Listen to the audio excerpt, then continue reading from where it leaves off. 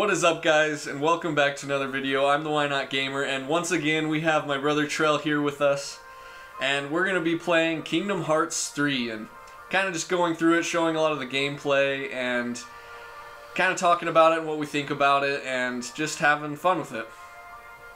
So anyway, yeah, this game was a pretty fun game. We're going to be playing through kind of the first level here. This is at Mount Olympus with Hercules. And so, yeah, I really like the game. I mean, it came out, what, January of 19. Yeah, so 2019, so almost 2 years old now. I mean, I didn't get to play it right off. There was a lot of expectations coming into this game. Huge expectations. Yeah, they were like when the Kingdom Hearts 2 came out in 2005. 2005, so 15, almost 15 years of people waiting for this game to come out, and I mean, there's just so much hype. I feel like it was hard for them to live up to the hype, for one. Yeah, it's true. And I don't know. It's not a bad game. Yeah, I wouldn't say it's bad at all. Again, but it doesn't quite live up to the. I think just where the first one and the second one were just so good that everyone expected just a little more. Yeah. I think out of it. And I think where it kind of fails to deliver. I'm sure some people won't agree, but it's just the story doesn't. It doesn't hit as hard as the other game stories did, and that was just kind of their calling card, if you will, you know. Oh yeah, it's a great story. Oh yeah, I feel the same way. Like having a deep story at the same time, having all your favorite Disney characters there with you. I mean, it's just, I mean, and this is awesome. This is the Ultimate Keyblade, if you don't know, and this is very hard to get. You pretty much have to beat the game completely, right? You have to like get all these items and do these bonus games. It's kind of a pain in the butt, really. It's like, oh come on, just let me have it. But I mean, once you get it, I couldn't play the game now without it. Just because it makes it so much. It's just so cool to look at and so much more fun. Oh, it's so powerful. And you just make it so powerful. And I mean, like in this mode, you're like floating around and it looks like you're wielding a sword. It looks like, we were talking about it, it looks like the big Power Rangers sword. Like the sword Red from Rangers, Power Rangers. Red sword. Anyway, it's just cool, and that's cool, I think, to play as. I mean, it's nerdy, but it's pretty cool. Yeah, I don't know. It plays pretty well. There's some, you kind of get just overpowered, though. And just like that. I mean, you're max level and stuff, but it's just kind of like you just kind of mash the attack button and sit back and watch. Yeah, I thought that too. I mean, I think I beat the game at level 39. Yeah, which is crazy. Is really low for a Kingdom Hearts game, and that was even on a Proud mode, which is one of the harder modes. That's the hardest mode you can play on at first. And yeah, yeah, beating it at that low of a level was kind of, you know, not very challenging if you're a person that likes to play games and be like more challenging games. Well, and if you're familiar with the series and you know, if you're playing it, you probably are. You know, you want it to be a little more challenging. Oh yeah, for sure. But it looks good and it plays well. I mean, it looks really good. Yeah, it's and I mean, there's nothing really wrong with the gameplay. There's no like bugs or weird glitches that you notice, and I mean, it's just kind of the same old formula. You smack them until their health bar goes down, you know, and you've got your basic, you know, your magic and stuff. I think one thing that really just makes people really just not like this game too much is the fact that and spoiler alert first, that they kind of screw Sora. I mean, he, you know, the first one, he's pretty much the savior, he comes and saves the day. The second one, he saves the day, but yet he's just still not that Keyblade master that everyone wants to see. Sure, when you break into the lore of it, and I mean, you could make hours of video just talking about the story. You know, it's very convoluted, and I think you just kind of expect that with the series anymore. Yeah, that's true. It's just hard, and then with all the like off games, the break-off games they had on the other consoles and the DS's and all those games. I mean, it's just building up to this game. It was supposed to be just this big dramatic final ending, and like I said, I hate talking bad about it Yeah, because it's not a bad game. It's a great It plays game. well, but it's just I feel like it didn't quite deliver on a few things.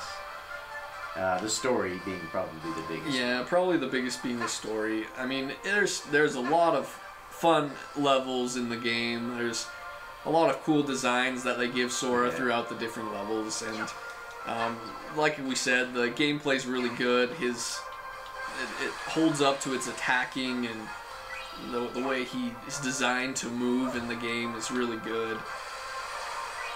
The Keyblades are cool, a different way of upgrading them in this game so that even the Keyblades that aren't initially as powerful can still also be good. And yeah, they're fine. They were missing, though, I have to say, they were missing, like, Oathkeeper and Oblivion. that's true, that was something that really I didn't like either. Is, yeah. Those are two of the most popular Keyblades. Some really cool Keyblades. They didn't have a lot of choices. And I feel like, I don't know, his clothes, I feel like I was expecting, the Kingdom Hearts 2, the clothes are, they just pop more. Yeah, I was hoping they'd go with a little bit different color base. I mean, I love the black, but the black and the red, it's only... His last one was just black, and it's pretty much only changing just the little red highlights in there. Yeah. Not to say it's not cool, but...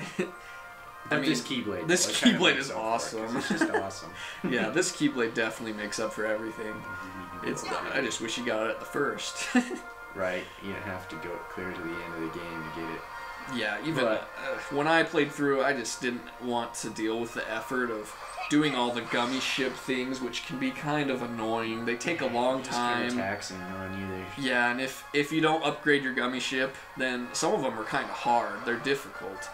And so you really have to kind of spend a lot of time using that. One thing about this game is magic is so overpowered. You don't have to even hit. Like, Thundaga just takes people out, so... Man, this Keyblade is so cool. It is really cool. Just a sword. A rainbow sword.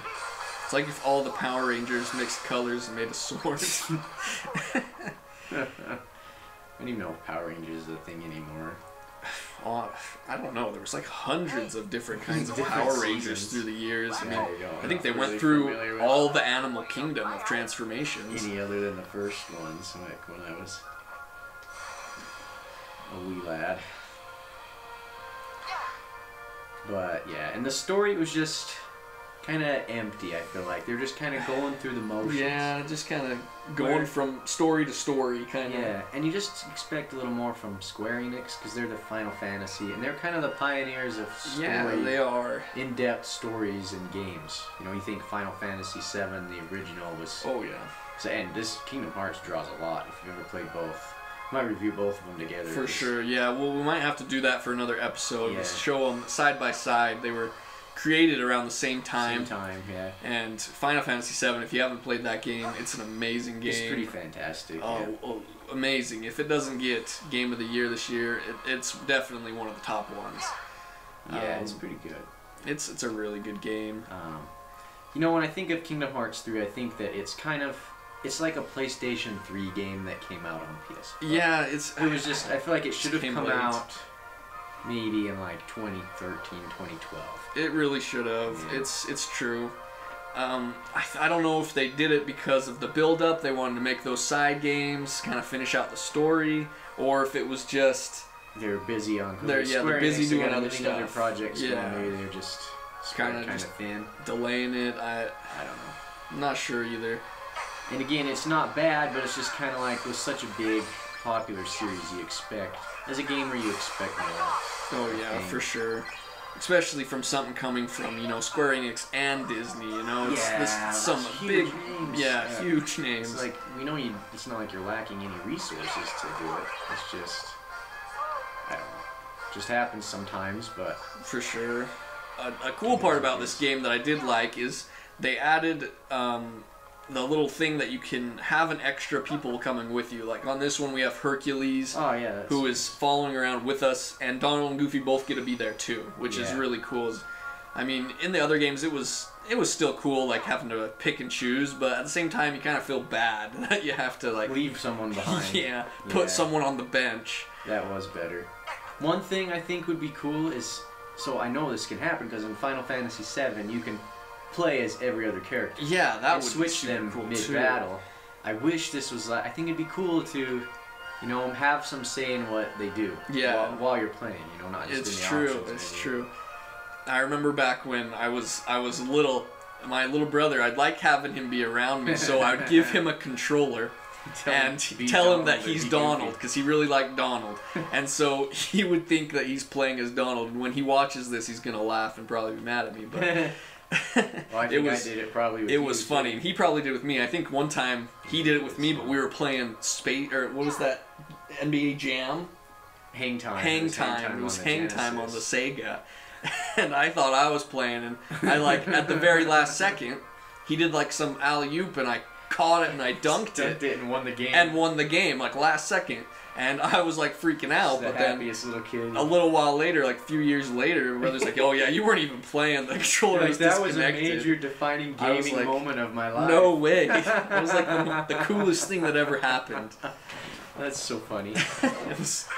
I still feel bad about that. I was such a big deal. But yeah, guys, great game. It just, I think it could have been little bit. Again, it should have come out in 2012. Should have came out sooner. 2011 maybe. Could have lived up a little more than expectations. I mean, the ending, not gonna spoil that for you, but it's just like serious? Well, and then the DLC. It didn't. It showed what happens. I guess in the but name Remind. Yeah. You just redo the ending. Yeah, you just redo the ending, and it kind of explains a little, but more. Not really. It kind of still leaves you on like a, well, what happened? What happened? And so hopefully that they come back with another new game, and we really think they will. We're excited for it. I'd like to see some Final Fantasy. Oh yeah. More. I mean, they weren't even present. There was no characters. No Final Fantasy in this game. That's something we'd really like to see. Staple for Kingdom Hearts. Yeah, that was big. There's no Leon. There's no Cloud. Sid. Cloud. They're just not present. They just didn't exist in this game. We're kind of sad about that. Hopefully, I mean, even in like where they live, which is shown in this game, it doesn't show them there. Yeah, it doesn't even show them. Yeah, in whatever that place was. What is that? Radiant Garden. Radiant Garden. Yeah, no Radiant Garden in the game, which would have been cool. Yeah, you don't get to go there either. They had a few throwbacks on here, like that town in the second one where you start out with Roxas. What's that one called? It's the Twilight Town. Is it Twilight Town? Yeah. I think so. Yeah. Well, then there's only. I mean, we can count them here. There's 1, 2, 3, 4 here, and then 5, 6, 7, 8. 9 worlds. 9 worlds is all. And I think there was more than that on the 8 PS2. Disney's. Yeah, I think there was more. I think so too. Even on the first one, there's probably about 8 or 9. Yeah, so and I mean, I was just that's the PS4. It's we just haven't bigger, seen it since you know. PS2. Yeah, I was expecting. it needs to be a little. I mean, bigger. the worlds are bigger, but they're bigger in volume. But I feel like they're even short. Short. Yeah, he was telling me just before that he beat the game in 17 hours. Yeah. Without the cutscenes. Skipping the cutscenes. That's another part that I mean, cutscenes are great, but I watched like 4 whole movies just sitting here watching cutscenes. You know, like it's long. It's hours worth of cutscenes. Yeah. Well, and it's like, I don't know. The story just is slow. It's like it could happen be told so quickly, and needs to be, and it's just carried on. It's like Sora's going to these worlds, and you hear this story, and then you get a tiny segment of the just actual a little bit. Story. And I think that's the thing that we really liked a lot about the first one and the second one is not only did the worlds just act as kind of in between, getting stronger, but they're actually important in the story too. Yeah. They worked in with the story, and I feel like these ones didn't quite do that as much. No, they didn't. It was kind of, you weren't really doing because like the first one's like that princess of that world gets stolen for the bigger storyline, the story arc, and there's just none of that in this one. In the second one, you're kind of going through, kind of like clearing out these areas. They need you to help them to like overcome these places, but this one it was kind of just like, oh, we're gonna go here. Yeah. We just show up here, and then it's part of the actual story. It's just like, it's like we in this one aren't just in their world, but we're a part of their movie. And even there's some scenes that are literally the exact same as in the movie, but Sora's just in them. Right. And so it was interesting. I mean, it's not a bad idea. I think it was fun to play through, fun gameplay. Yeah. Just not quite as we expected it to be. I think it needs like a story comparable to the first two. The first one was the best story, I think, Oh, for sure, opinion. yes. More Keyblade options. I mean, it's the third game. Oh yeah, you should. All the Keyblades before should be on there. In this yeah, game, I feel like, are unlockable. for sure. Or I mean, if you want to be cheap, even make them so you can DLC them, you know. And then I think control of other characters, like a Final Fantasy VII, would be cool. We definitely wanted to see a lot more of that in this game too. They brought back a lot of characters that people love, like Ventus, Aqua, Terra. There's a ton of different ones, Roxas even, and you only get little snippets. Them more on the DLC, but they're just their move pool is so shallow and they're so weak compared to Sword. Yeah, they don't make them really depth. They don't give them depth. Yeah. So that would be cool. More worlds would be awesome. More Disney. I mean, Disney can play with Star Wars and Marvel and all these things now. I would like to see some. I mean, now we're moving into PS5. I mean, what's what's the next step? What's what can't you do? Yeah, exactly. You should. What it feels like. There's other games that we've been playing. We recently played that Ghost game, the Ghost of Tsushima. Yeah. Great game if you ever played that one. That one is also one that we think is in the running for the game of the year. Oh, yeah. Amazing game and so many things you can do. Best game as if you want to take on the role of a samurai or ninja. Hands down the best game. Easily. Like, I would debatably say it's better than Assassin's Creed. Like, that's how great I think this game is. Yeah, it's good. It's comparable to Assassin's Creed, but it's in a different way. And it's done really well. I'm very impressed with that game. Yep. I know I enjoy it when I complete it. Oh yeah. Even me, I normally don't complete games, but I went and completed that game. It was that good. Got every collectible and stuff. Getting every armor and all the stuff on that. It's very fun. Yeah. Like I said, this game really great. We're getting a little off topic, but the Keyblades could be better. But the last Keyblade, the Ultimate one, awesome. Ultimate Keyblade. If you're gonna play this game, try to endure. Get the Keyblade because it makes it a lot more fun at the end. Oh yeah, and then I mean, enjoy it, have fun, see your Disney characters. We'd recommend playing it, especially if you played the other ones. You gotta see how it grows. Yeah, I mean, maybe it goes backward. maybe lower your expectations for this one. It's just not as deep a characters. Yeah, and stuff. But definitely say if you've played the other two, you've probably seen it. Yeah, anyway, it's a game to play, and well, I hope you guys enjoyed the video. I hope you enjoyed us talking about it. Leave a like down below. Comment what you feel like the game is if you've played and if you'd ever play it, and make sure you don't forget to subscribe, and we'll see you guys in the next one.